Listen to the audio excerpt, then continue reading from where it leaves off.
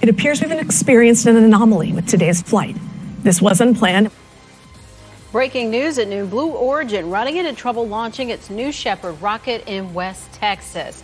We're told the launch experienced, quote, an anomaly, but Blue Origin officials have yet to officially say what happened during the launch. The host of Blue Origin's coverage said, quote, this isn't planned. We do not have any details, but our crew capsule was able to escape successfully. Blue Origin tweeted saying they're responding to an issue at Launch Site 1 and that more information on the anomaly is still to come. Good afternoon. Thanks for joining us. I'm Bridget Ellison. And I'm Justin Warmoth. The NS-23 flight had 36 parcels on board, mainly comprising of experiments made by students across the country, one of them coming from the Neo City Academy in Kissimmee. News 6's Mark Lehman was there as the students watched the liftoff not go as planned.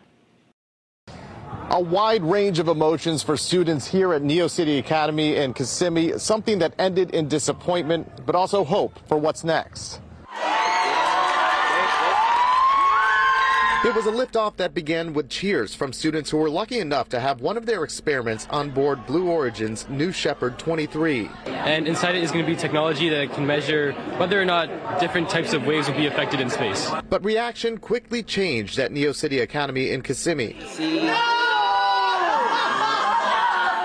It feels like when you think like the ball's going to go in the basket, but then it bounces out somehow.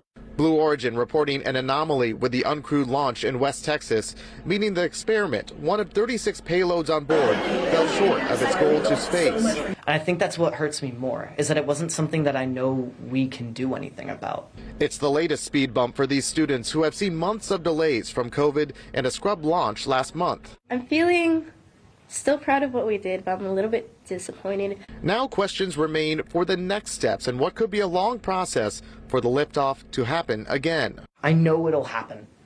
I just can't wait until it does. From here, the students are waiting for additional details from Blue Origin and to find out the condition of their experiments, and that's when they're hoping to learn exactly what type of shape those experiments are in and if or when they'll be able to launch again. In Kissimmee, Mark Lehman, getting results, News 6. And we're expecting to hear more from Blue Origin about what went wrong with today's flight later this afternoon. We'll have the latest updates on clickorlando.com and News 6 starting at 4.